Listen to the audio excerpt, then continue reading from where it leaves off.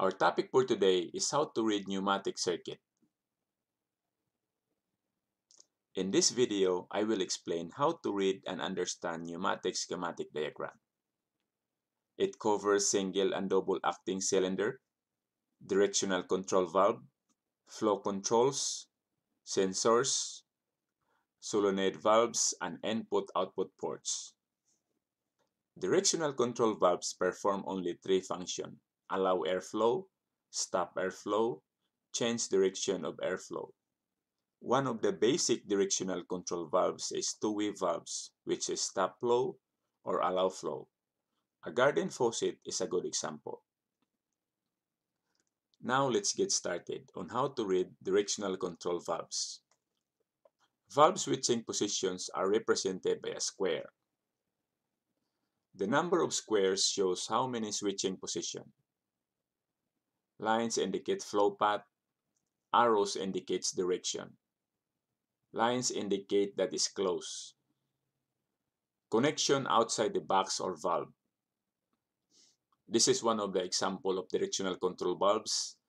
The first letter represents the number of ports, and the second letter represents the number of positions. This valve is a two-way directional control valve, normally open. The next one is three two-way directional control valve, normally closed. The next one is four two-way directional control valve, flow from 1 to 2 and from 4 to 3. The next one is 5 two-way directional control valve, flow from 1 to 2 and from 4 to 5. Next, 5 three-way directional control valve, made position close. Our next topic is how to read numbering system of directional control valves. If your directional control valve uses number or letter for their port's direction, here's the equivalent for the numbers and letter. For number 1 and letter P, that is pressure port or supply ports. For number 2 and 4, or A or B, that is working lines. For number 3 and 5, or R and S, that is exhaust ports. And for our pilot lines or signal, 10 is equivalent to Z, 12 is equivalent to Y or Z, 14 is equivalent to Z. Now let's proceed to our pneumatic component symbols. The two pressure valves works on the same principle with series circuit and AND gate. The output of the two pressure valve is true or high if the two pressure input A and B are true, otherwise it's false. And the equivalent series circuit, the bulb will only glow if the two switches are on. And if one of the switches are off, the light will not glow. And for the AND gate, it behaves according to truth table. The output of AND gate is 1 if both input A and B are 1.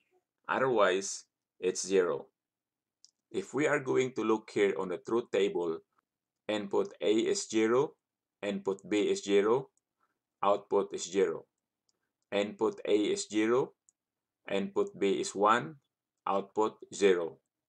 Input A is 1, input B is 0, output 0. Input A is 1, input B is 1, output is 1. And for shuttle valves, work on the same principle with parallel circuit and OR gate logic gates. The output of the shuttle valve is true if either of the two inputs are true. And for the parallel circuit, the bulb will glow if either of the two push buttons are pressed or two push buttons pressed together. And for the OR gate, it behaves according to truth table. The output of OR gate is true if either of the two inputs are true. Otherwise, it's false. Let's proceed with other pneumatic component symbols. This is the symbol of flow control valve. Next, the symbol of one-way flow control valve. symbol of compressor, symbol of filter, symbol of quick exhaust valve, symbol of pressure gauge, symbol of air reservoir, symbol of check valve, pressure regulator. The next topic is the method of actuation for directional control valves. This is the symbol for spring. The next one is symbol for solenoid, lever, and pause button. Pilot. Next, roller. Our next topic is how to read pneumatic schematic diagram. If this is your first time here, don't forget to check my other videos like interview questions and answers, motor controls, robotics, and many more on my playlist. This is a single acting cylinder is to advance. When a pause button is pressed and the cylinder is to remain in advanced position until you release the pause button. When you release the pause button, the cylinder is to retract by a return spring. This is double acting cylinder and direct control.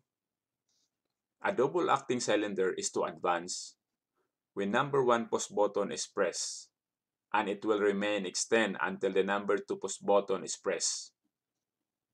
When the number 2 pause button is pressed, the cylinder is to retract